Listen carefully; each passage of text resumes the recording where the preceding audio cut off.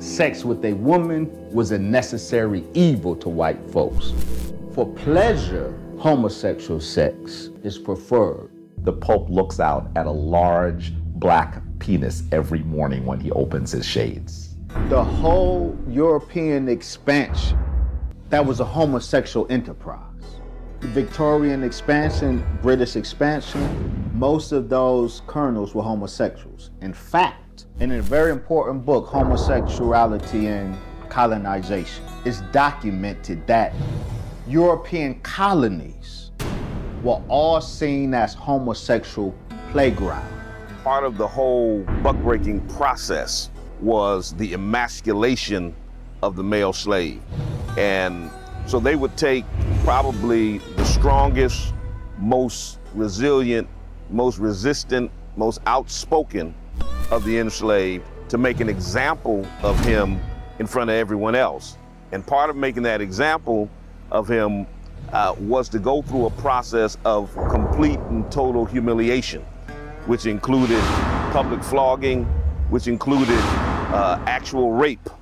As men, they would actually tie our hands down, spread our hands, spread our legs, and they would physically rape us. Slave masters would rape black men in front of his entire family, sometimes in front of the whole plantation. They bring them all out. The bigger the black man, the stronger the black man, the more they would rape him, the more they would buck him, just to make sure that none of them would be inspired to do anything to fight back. During antebellum slavery, around that time, homosexuality was still illegal, but you had a lot of white men who would practice it, especially on the enslaved people that they had on their plantations. And they would also have relations with each other that was very covert, and a lot of people didn't know about it. There was one white slave owner, James Hammond. He had diaries that are infamous, and there's a book about his diaries and his life where he sent a letter to another slave owner, Thomas Withers, and they were having a gay relationship with each other. And Hammond was a known pedophile at the time. He molested some of his own nieces. So we know some of the things that he was doing to the black people, especially the black men on those plantations. There's a sickness that they act like if you're not the receiver, that it's not gay or some shit like that. But listen, if your dick is getting hard for another man, you gay. Even if you're just thinking about it, you don't even have to do the act.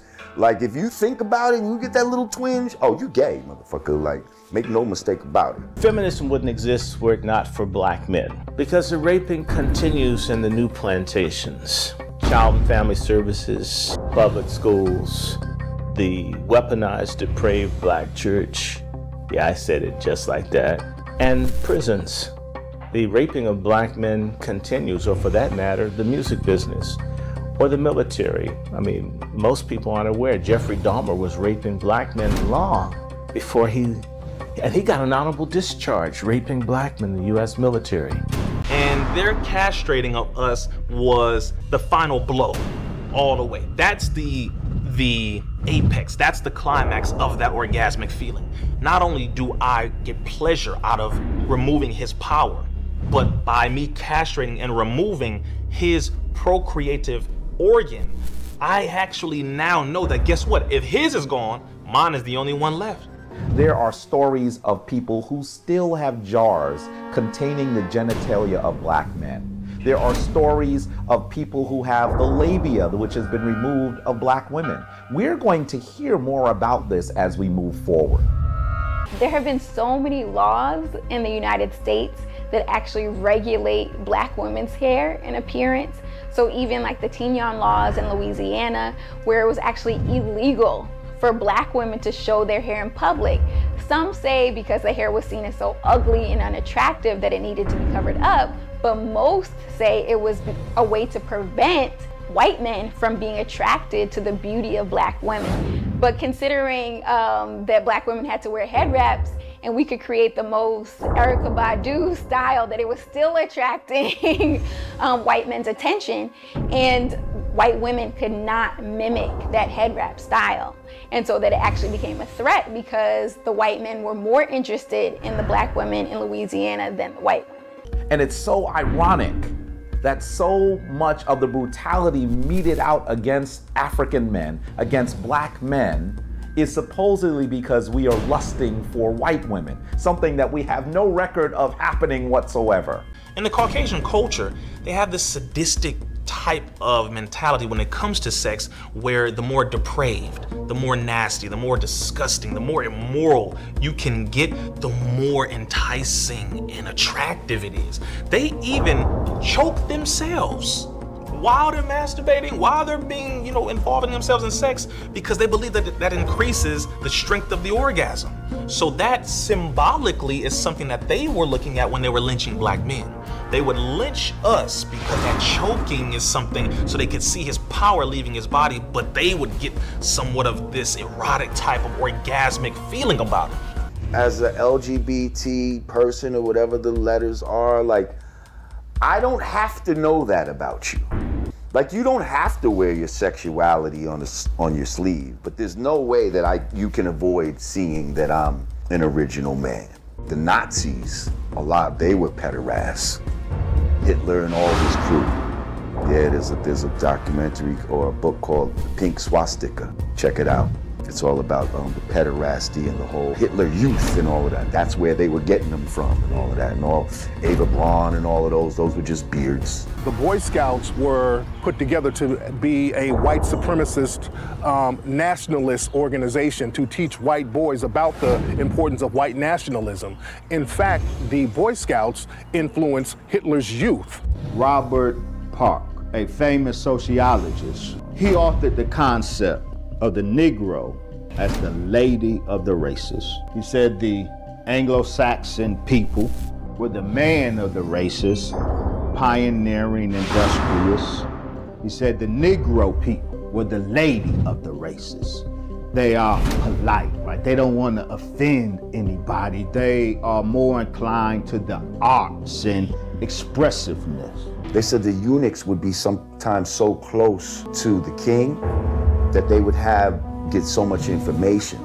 So they'd castrate them so that they couldn't start their own dynasties.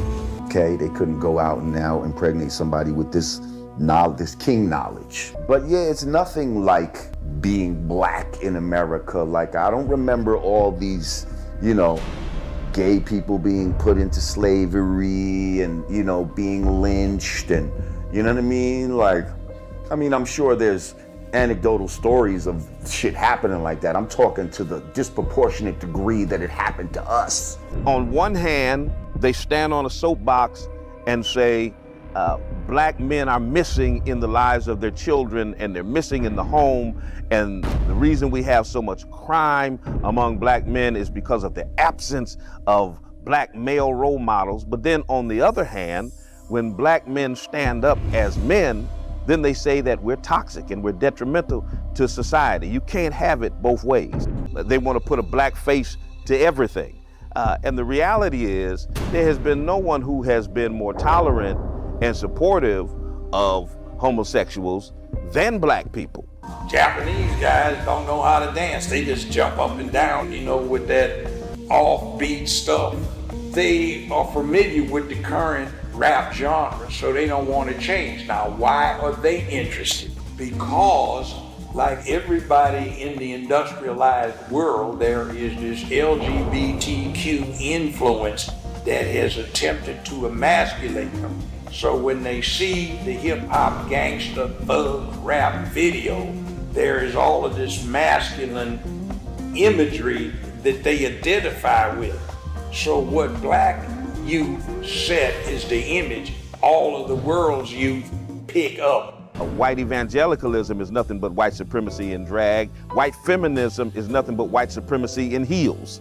And so many of our sisters have joined with white feminists to try to emasculate black men. And so we have to be able to stand up boldly and strongly and say, listen, I'm a man. The racist Caucasians thought attacking the woman, telling her she was lazy, telling her that she got bad people around her. You know, it's this movie Claudine. I just really think people should watch it because it shows you how they used to, things that they do to the black men now, that's what they used to do to the sisters. They used to tell her something was wrong with her, but they switched it up. Now they're saying something's wrong with the man and they're turning the sisters against the man. They pump up the women, but it's a trick. Because on one hand, they'll say how great the black woman is, but they'll say, well, she's fat. She can't keep a man. She's not a good mother. And she's the bottom of the barrel, even though she's so strong. So what they give, they're taking away at the same time. They take all of these dead black males, young black men, and they convert them to a bait and switch thing to support black lesbianism and the destruction of the black family. Feminism became the battering ram that broke in or crashed in the doors of Congress and opened the way for homosexual rights. Not only have they taken our labor or our music, they're also taking our legacy. So, you know, they want to make all our leaders gay. I saw a book in the Library of Congress that's saying Benjamin Banneker is gay. So I guess maybe he made a dildo along with the clocks and stuff. We just don't know that. We'll find out one day. We'll find these papers right. Black boys are definitely targeted and marginalized more than black girls. I've experienced it. I remember being in school and coming into class and then seeing some of my black male classmates come in and the teacher's like, go to detention, I don't even want to deal with you today. And it's like the class hasn't even started yet. If someone says, I am transgender, my name is John, whatever you think their gender identity is or their pronouns should be, you better use their correct pronouns. You better refer to that child by the pronouns that they said that they want, or you could lose your job, or someone could possibly sue you for bullying, harassment, and the equivalents of like a hate crime. 2015 rise of Hands Up, Don't Shoot, which evolves into BLM and the agenda you're talking about. That break is significant. It speaks to the breaking down of the black family, the disruption of any kind of gender norm, and from there, everything is everything. By the time you get to BLM, there is no nuclear family structure. Men are not really important unless we're dying and being used for other people's political advancement.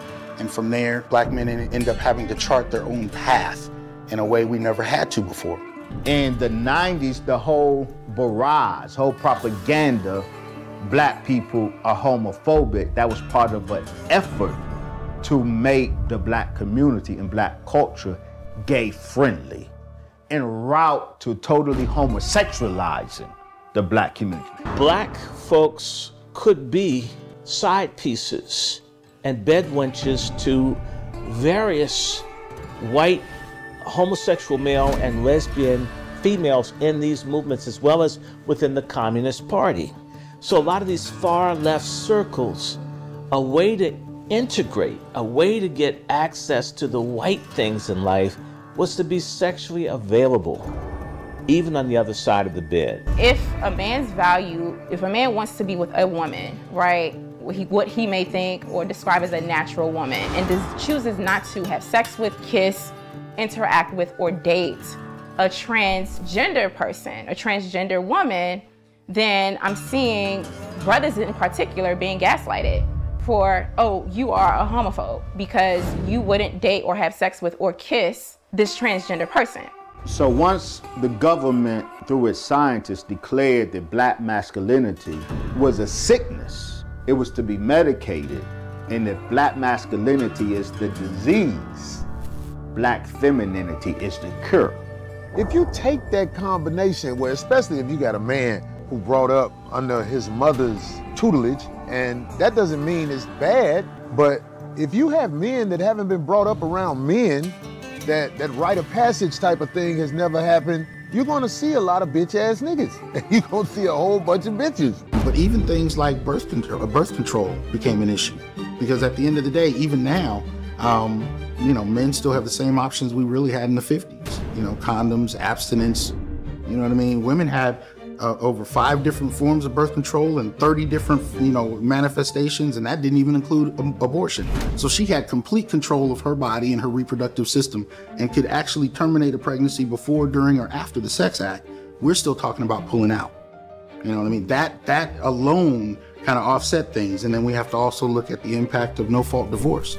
So if just having sex means that she has complete control of the reproductive process, and family court means that whatever the court determines you have to pay, whether you can afford it or not, is imposed upon you by this, this apparatus, this court apparatus. All of those kind of things position black men into a very vulnerable state. And it left black men with really one option, and that was a silent protest. And that silent protest was to step back from formal marriage and begin to actually engage in, non-formal kinds of relationships, because there were very few other avenues. Bayard Rustin clearly, and this has come out as a CIA asset, spied on and worked against the black movement. And before he died, he was one of the people that claimed the gay movement was the real movement of the time. So he's absolutely not our guy. We don't need him. The white supremacist elite are becoming more sophisticated with their buck-breaking techniques. They're now using more propaganda and media for their sinister agendas. And one way they use this propaganda is to normalize pedophilia. A lot of white aristocrats would have paintings of them with Moorish children who were indentured and enslaved to them. And they would dress these Moorish children up very elaborately, and they would kind of parade them around, and they would do these very expensive paintings with these black Moorish children. They would almost display them like they were pets. And they kind of do that today. You see a lot of white actors and people in Hollywood parading these little black adopted children around, and they dress them up like pets. Charlize Theron, she kind of does that with her black adopted children who were boys, then she turned into girls, so that's another story. But they would get these Moorish black children, and they would do these paintings with them, and the paintings would have a very pedophile type look to them. It was very disturbing to see these paintings with these Moorish children. You know, what should be offensive is that, but it's probably very telling, is that there's a boys' town here in Chicago.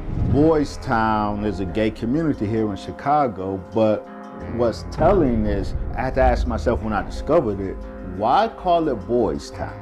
They have made it so easily obvious now with people running for Congress, who are open pedophiles, people who are being ousted as pedophiles. They had a TED Talk recently in 2018 in Germany, I believe, where a young lady was promoting. She said, well, what is pedophilia? She said, it's a normal feeling. Pedophilia is normal, just like any other sexual orientation. She said, we can't choose our feelings. It is what it is. We can simply choose how we act. I saw actually recently one estimate that argues that 75% of the Nigerian immigrants in Europe are being used for sexual exploitation. And I remember going to Nigeria. This is the only time we've been in Africa, but we were out there for a week, and there was a young kid who lived in the village that we were staying in, and he would just come around every day, and like they like to hold your hand and stuff like that. Like African men will hold each other's hands and stuff like that, walking around. So you're this little kid, he's grabbing my hand, holding my hand, and then he comes to me one day and he's like, yo, I spoke to my mother and she said I can go to America with you. Now, I don't even have a child at this point, like, you know what I mean? And this kid is like 10. But it was just like, and it's not like his mother came to talk to me or anything, and he probably was dead ass serious. Because maybe she thought it was a better life or some shit. So now imagine a real white millionaire pulling up in his yacht or whatever, pulling off a private jet, talking about, I want to take your child for a better life. And they just, here you go.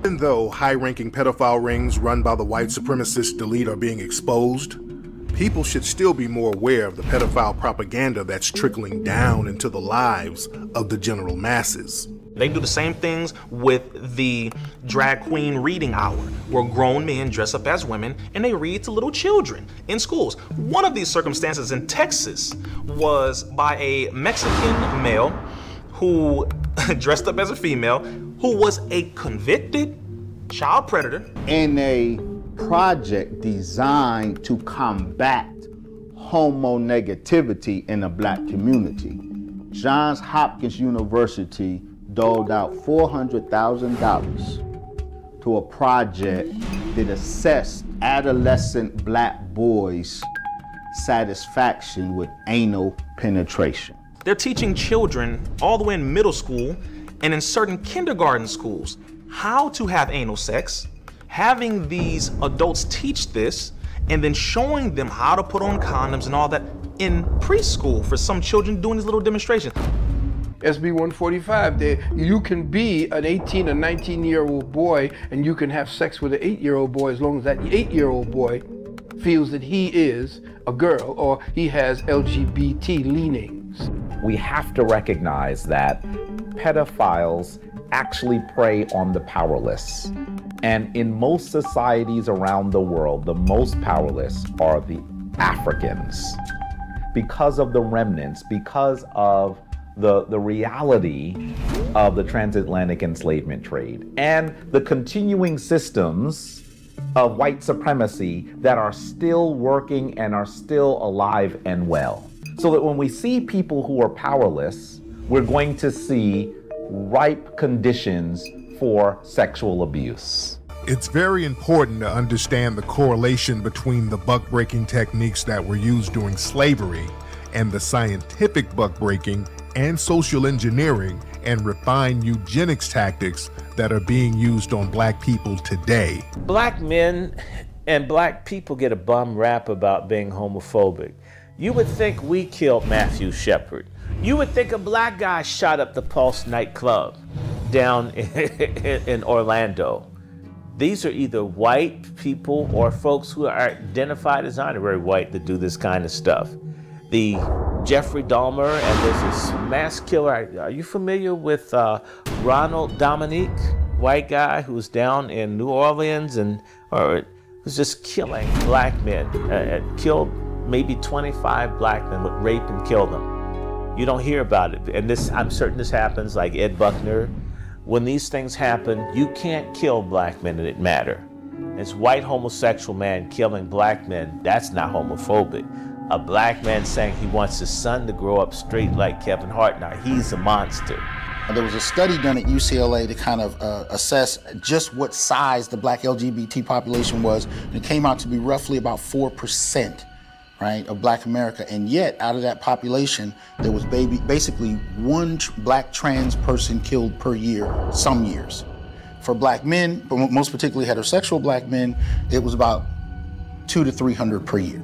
And that's being conservative based on what's reported, right? But you can see the kind of stratification of the data, but notice that nobody presents the data. That stuff in Chicago that's supposed to be black folks killing each other out on the streets, not really.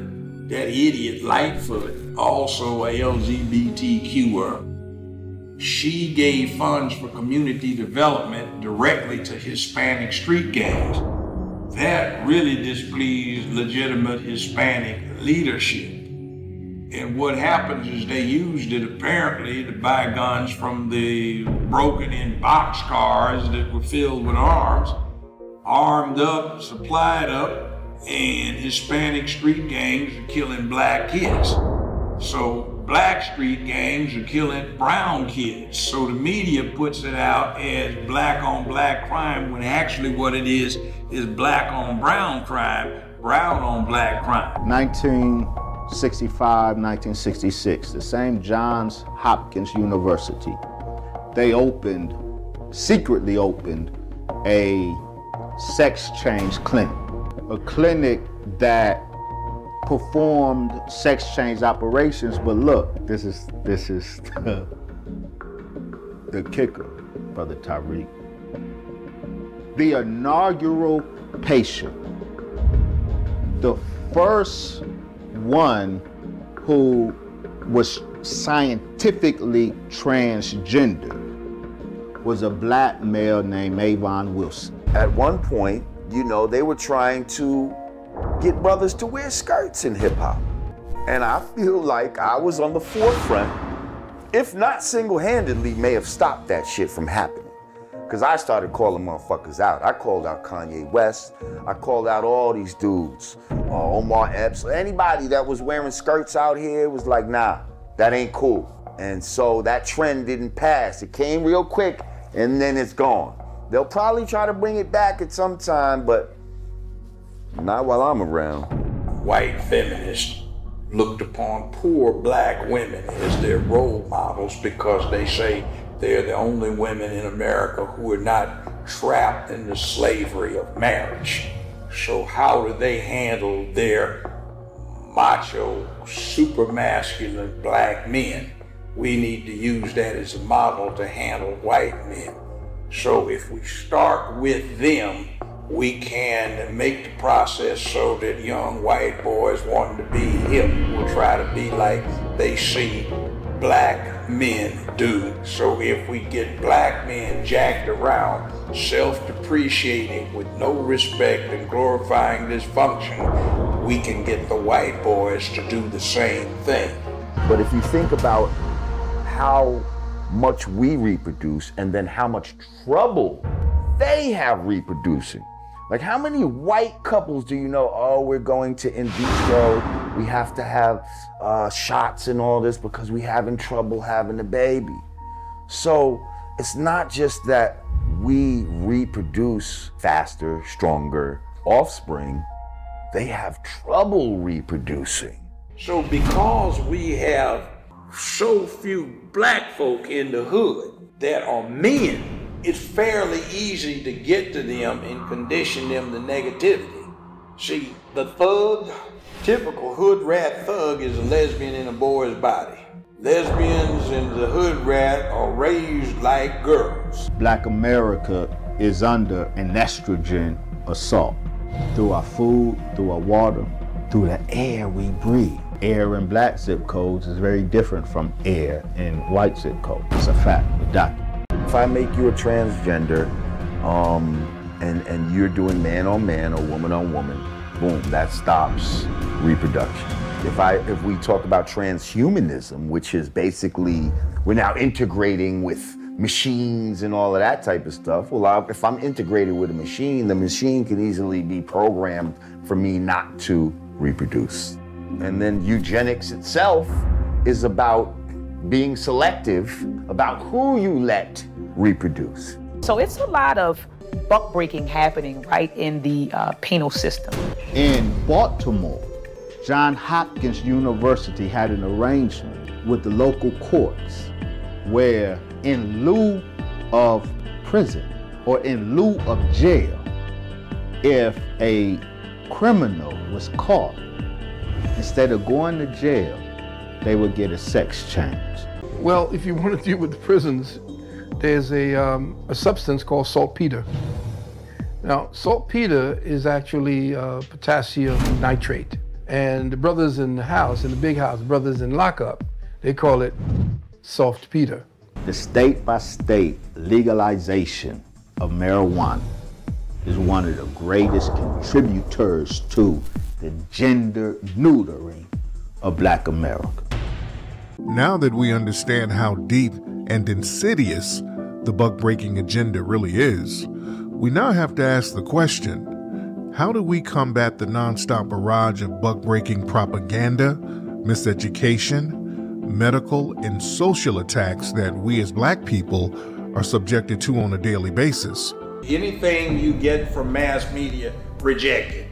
And here's the other thing. Man Up is about protecting womanhood and promoting manhood.